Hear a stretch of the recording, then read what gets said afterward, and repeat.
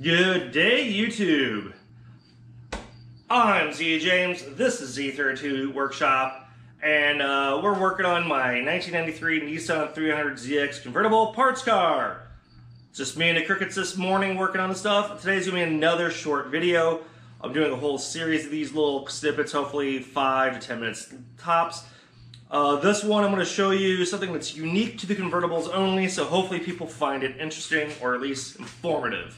Like I said, this should be a nice short video, nothing too explanatory of what's going on. Last episode we took apart the door stuff.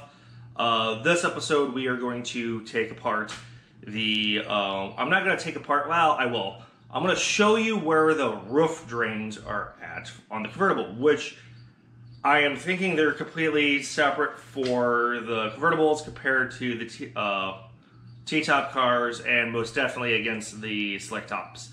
So let me show you in a minute. I've shown you before, but I'm going to show you where they drain at.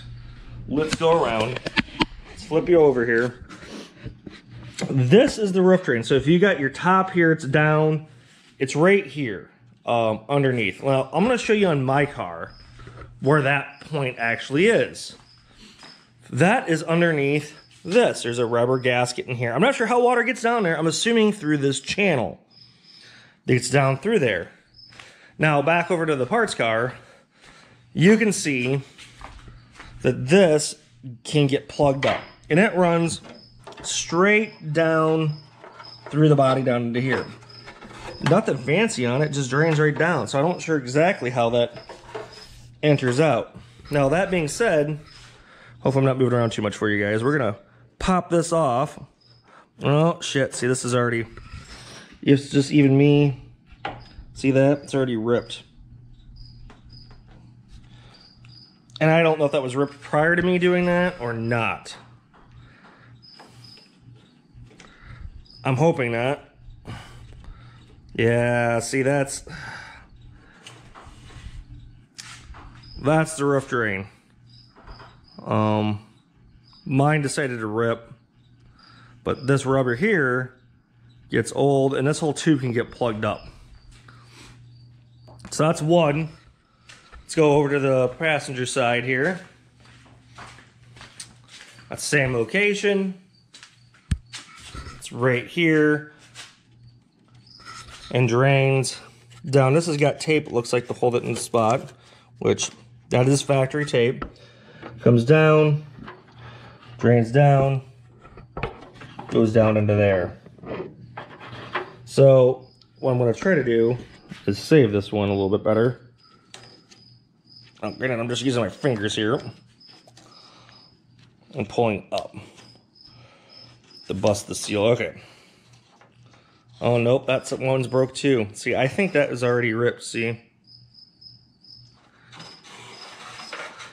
I think that was already kiboshed. But that's where the roof drain is for this car, for the top.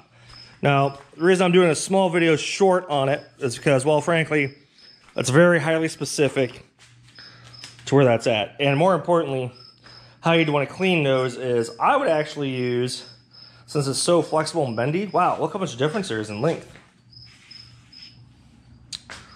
Wow, that is driver's side, passenger side. That is weird. I wonder why that is. I mean, there isn't anything extra. You know what I mean? I mean, they're pretty mirror image on this car. There's nothing to go around.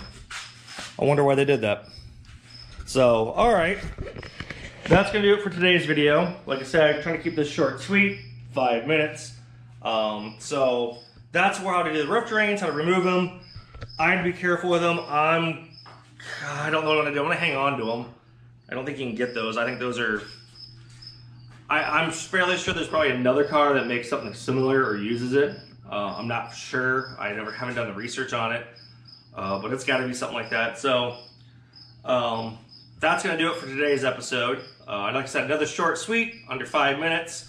Once again, my name is Z James. This is Z32 Workshop, and I hope you guys are finding this information informative, helpful, and useful in your projects and in your endeavors in the garage. And I hope to see you tomorrow or in the comments. Take care. Bye.